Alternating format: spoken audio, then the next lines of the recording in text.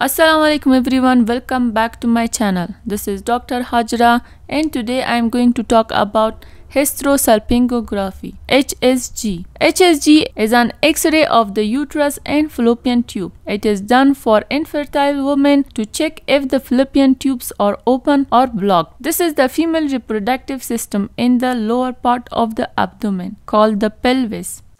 The uterus is in the center and then it is connected with the vagina by the cervix. On either side of the uterus or the fallopian tube at the end of there is a pair of ovaries.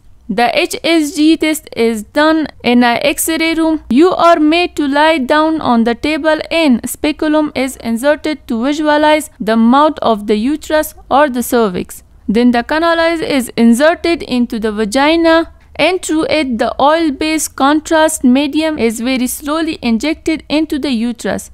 This contrast then travels through the fallopian tube. If both the fallopian tube are open, as you can see, then the contrast passes out of them and enters in the abdominal cavity.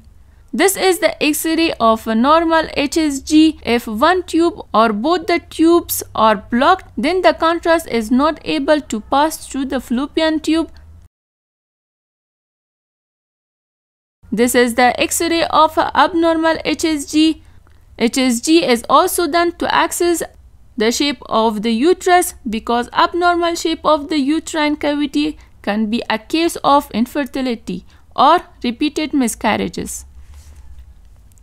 Thank you so much for watching this video. Subscribe to my channel and stay tuned for the next video.